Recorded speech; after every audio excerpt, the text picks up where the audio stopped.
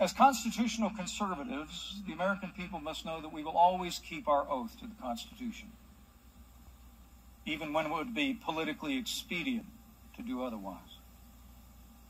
As the late, great Justice Antonin Scalia said, "I'm doing what I'm supposed to do, which is apply the Constitution,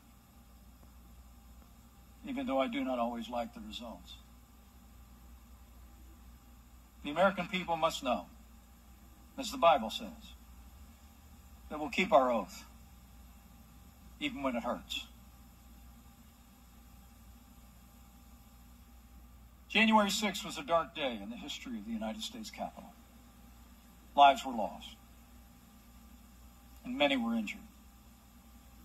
But thanks to the courageous action of the Capitol Police and federal law enforcement, the violence was quelled, the Capitol was secured, and we reconvened the Congress that very same day to finish our work under the Constitution of the United States and the laws of this country.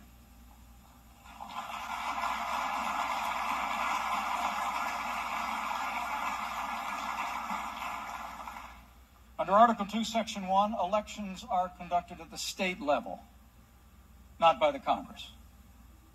The only role Congress has with respect to the Electoral College is to open and count votes submitted and certified by the states.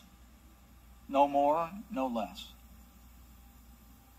Actually, our founders were deeply suspicious of consolidated power in our nation's capital.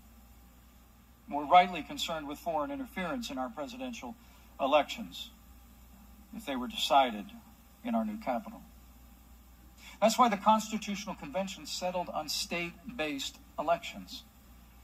And that's also why the United States Senate was right to reject the Democrats' latest effort to nationalize our elections just 2 weeks ago.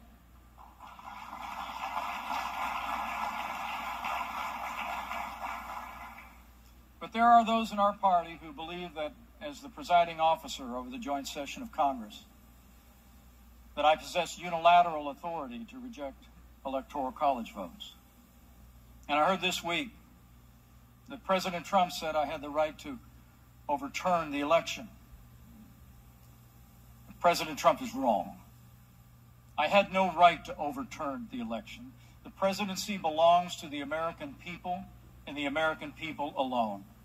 And frankly, there is no idea more un-American than the notion that any one person could choose the American president.